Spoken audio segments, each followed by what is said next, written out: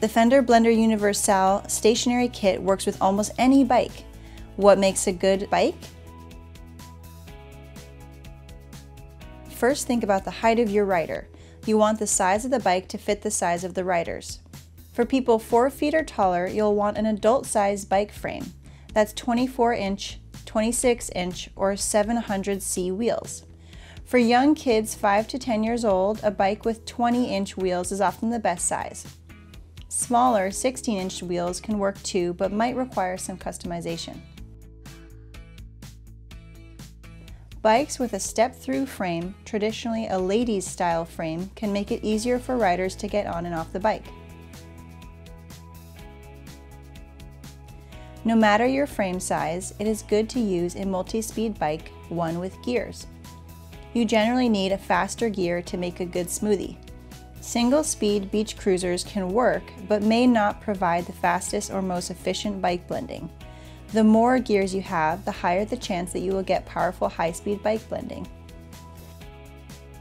It is important that the wheel axle of your bike is compatible with the axle cups of the stationary stand. Bolt-on axles or enclosed cam skewers fit securely in the cups.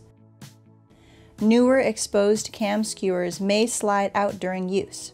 You don't need a new wheel, just the right skewer. Contact us and we'll include one in your order. Some internally geared wheels will not be compatible with the stationary stand because the shift cables interfere with the mounting cups. You don't want your bike to have rear fenders. Rear fenders can get in the way of blending and will need to be removed or cut away where the roller makes contact with the tire.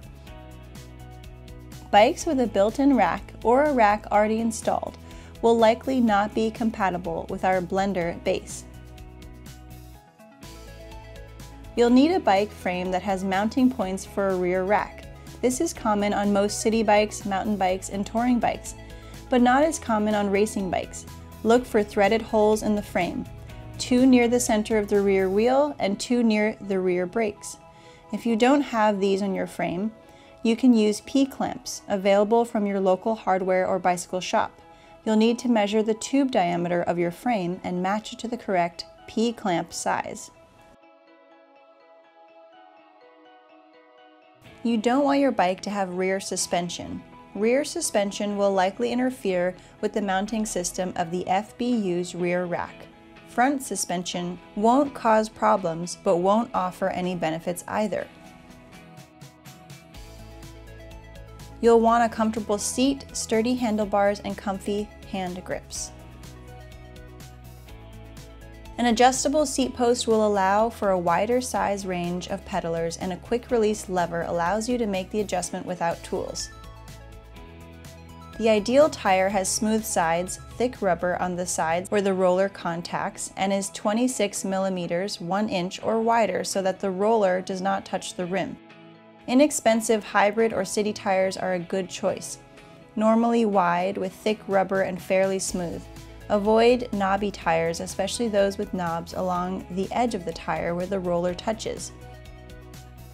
Knobby tires cause extra noise and vibrations when blending. Avoid old and cracking tires as they can be stiff, giving less traction on the roller.